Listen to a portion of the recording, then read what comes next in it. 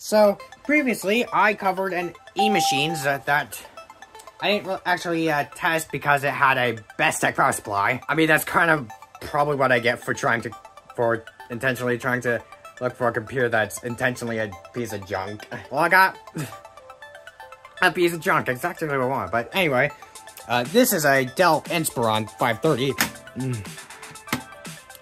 And I'm assuming this thing also probably isn't that great either, because, well, for one thing, if you look at the side of the case, it's yellowed.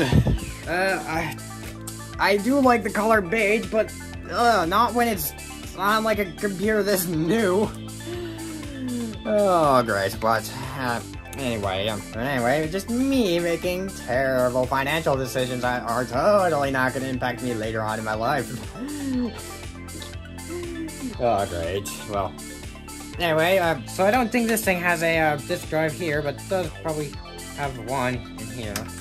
This one feels like I'm checking out this one. So, yeah, anyway, I got this for... I actually don't remember why. Probably just because I, oh, well, that's a, you know, neat little mini tower for, not too much, and, well, I mean, I'm already getting 2 computers, why not get another one? And thus, I'm probably not going to be getting more computers for now. Oh boy, it's going to be just like, kind of like 2023 all over again. Making videos about demonstrating different virtual in the current year. Getting 3 computers at once. Or at fairly similar times. It's a whole shaboom shebang again. Already breaking milestones. Anyway, but... yeah, so this would have came with Windows Vista Home Basic, and it has a Core 2 Duo. And, well, yeah.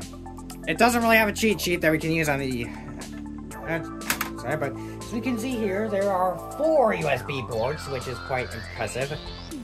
There's a spot for, second, no, for a third external... no, that's a spot for a FireWire. There are spots for some different cards, like... compact flash, micro drive, all this stuff. Anyway, let me go around the outside, or let me go to the back of the computer. Now, one thing I will note is the fact that there are barely any legacy ports, just like the Dell Inspiron 3252 I have. But what there is a VGA port, which is your only option for the hard drive, for display.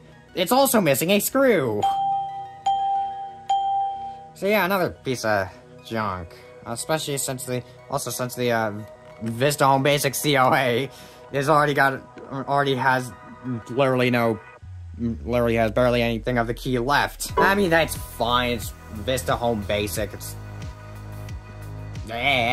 but we got 4 more USB ports and Ethernet, and well, we got 6 audio ports. I wonder if that's where all the development for this computer went into, just the audio. Well, I mean, you do have some expansion slots down there for upgrading purposes. But before I go plug this in, I want to go look inside this one too to make sure it doesn't have a Bestech power supply like that e-machines that I previously covered. I'm not saying last week because it's these specific series is not going out on a weekly basis, but yeah. Alright, I've gotten the thumb screw out, so now we have to go look inside.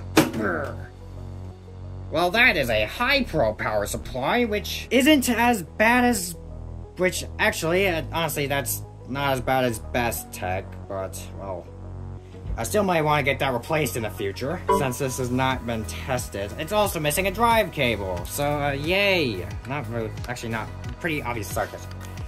Well, it's pretty obvious that it's a HIPRO power supply, because you can see HIPRO upside down right there. Inside, we've got some memory, we got our Intel processor, got cables, you can see the, stuff for the power thingy. There's no, I guess, there's no disk drive in this spot. There's a thingy right there. The, warning is upside down. Also, this PC was, built in 2009. But, yeah, not really much I can say here. So let's go plug this in. I hope there's no fireworks show. Now I've plugged in, now I've got the cables running. I'm gonna turn on a fan. I don't need a mouse for this, I don't think, so, you know, let's go log this in and hope that there's no fireworks show. Kinda scared, but it's turned on. Not getting any display output or keyboard output. Let me turn off this. Unless this light, how soon does that do? Oh, I didn't turn it on! Well, F2 setup.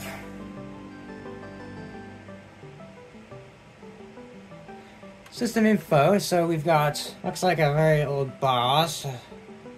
Intel Core 2 Duo E7400 at 2.8 GHz. Memory install is 2 GB. DDR2 SD RAM, so that's not bad. Well. See, standard CMOS features. Well, the CMOS battery is dead. I'm going to save and exit to setup. No, save and exit setup. I just now realized the schemomorphic thing. It's pre-rendered though. So, diskette drive 0, seek failure.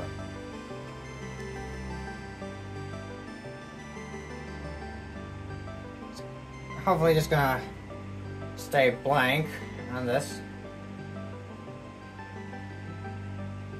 Oh, it's not. It's trying to boot from the disk. No boot device available. Press enter key to retry. And, well, that is when I'm gonna hit the power button, because I don't want to, you know, so thankfully this PC didn't have a technical problem. And, yeah. So, yeah. And with that, that's gonna be all I'm gonna do for this computer for now. I don't have a hard drive in it. I can't really probably get up and running at the moment. And yeah, so with that, thanks for watching. I will see you next week or whenever I upload video next. Bye!